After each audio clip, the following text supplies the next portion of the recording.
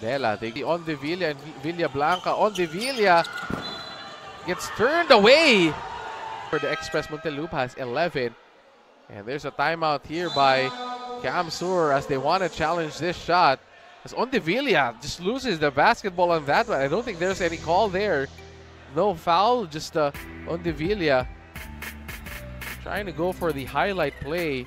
Loses control of the basketball and they challenge this one. This is the first coach's challenge.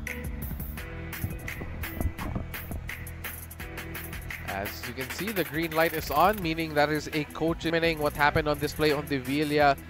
Instead of dropping it off to Villa Blanca, try to go for a highlight play there. And it doesn't look like anything. So that ball should go back to Camsur. As the referee said, it should be the ball of Muntinlupa. But from that replay, so players are back on the floor. Referee still taking a look at it.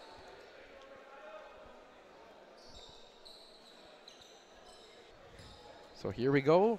We have our official call on this play, or we'll hear it from our referee.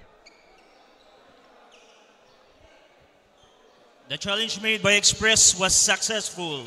Last touch on Ondevilla of Muntinlupa, ball possession, Express.